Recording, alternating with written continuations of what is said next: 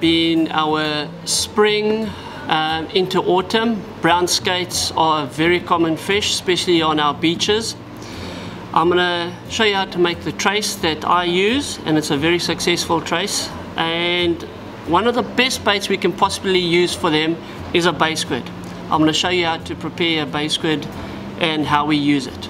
Okay, to start off with, we need our trusty old chocker hammer, our size 5 and 6 combination swivel, which is basically that over there, low density foam, a sharp knife, and it must be sharp, sinker with a sinker clip.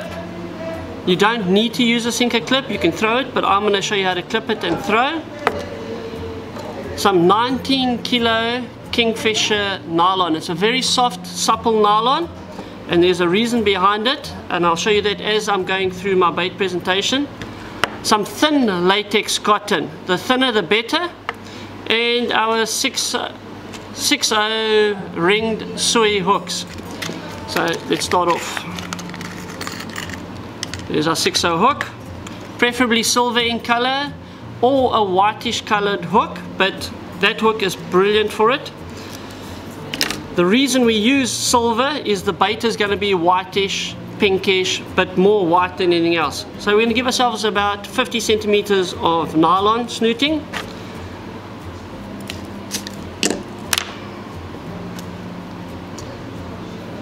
And I'm going to work through this pretty fast. Again, it's just a figure of 8 as far as the tying of the knot goes. Lubricate, slide down, pull tight.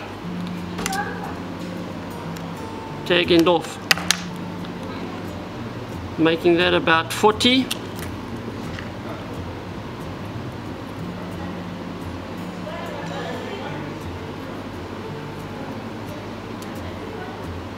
One, two, three.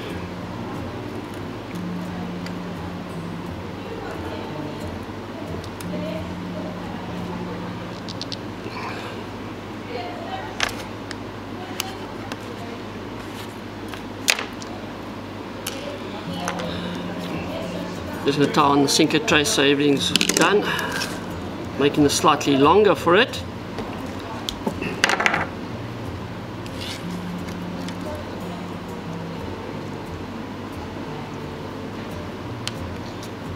And we go 1, 2, 3.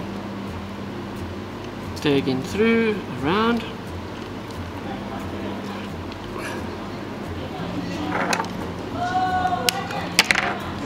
Just going to quickly measure.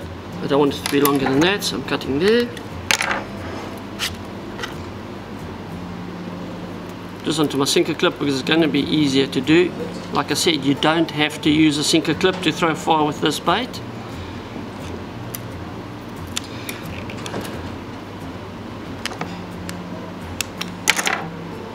I'm just going to hook my sinker on. Just keeps it out of my way. Okay.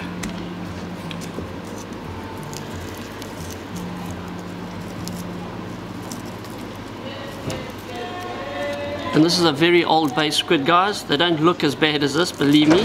But this has been in and out my bait box about 6 or 7 times. So there's the bay squid. Very small, very subtle little bait. Okay. Low density foam.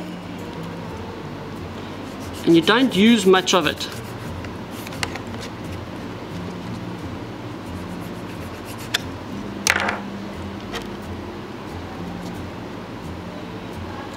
When you do it, you put your foam on.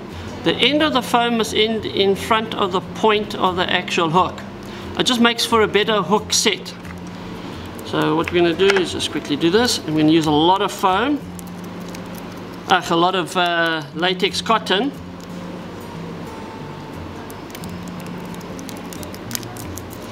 What we're trying to do is actually push all the air out of the foam so that the foam does not float. It needs to sit on the bottom, on the sand.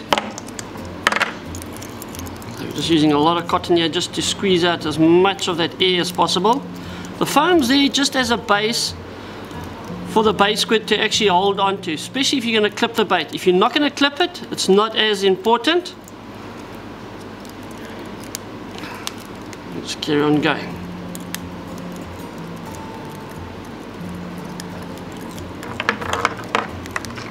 We're just going to finish it off quickly.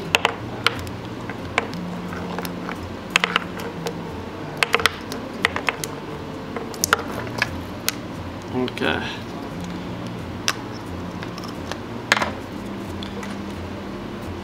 You look for the top of the bait squid. The ridge runs along that side. It's got a sheath in it, so we're just going to cut down until we get to where the sheath is, which is just below the skin.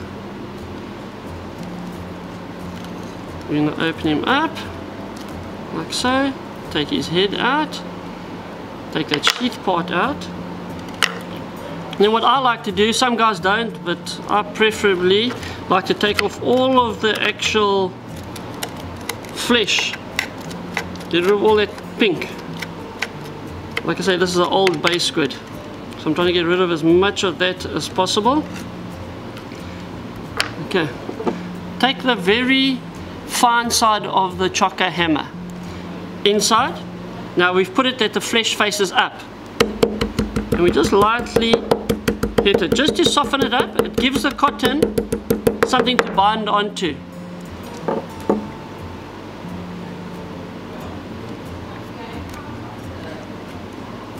Start at the top right hand side corner, go down, and all we do is we just roll it like a sausage. Yeah, it looks like a cigar. Nothing fancy about that. Our latex cotton, and we lightly wrap it, but we put a lot at the back of the actual tail part. Wrap it up to the top, take the head, and we put it on top of it like so, and we tie down the actual feelers or the tentacles, crisscross across the eyes so that the eyes bulge out a bit. And we go all the way down to the back of it where the stomach actually is. We wrap it quite a bit at the back, and that's basically what our bait squid would look like before we threw it. And then to clip it, if you wanted to get to that far bank, always remember, if you look at the hook, it always goes off at an angle. You always want that angle of the hook to face away from the swivel. You see that part of the point faces away from the swivel. If you do it the opposite way, it sits very close to the actual swivel and to the eye of the clip, and sometimes when you throw it could actually penetrate into the actual swivel itself. So remember, it doesn't matter what bait it is that you're throwing, always if you're clipping, make sure that you put the hook facing away like that. So now it's way further away from the actual swivel than what it was before, and that's basically the trace that I would throw if I wanted to throw on a far bank.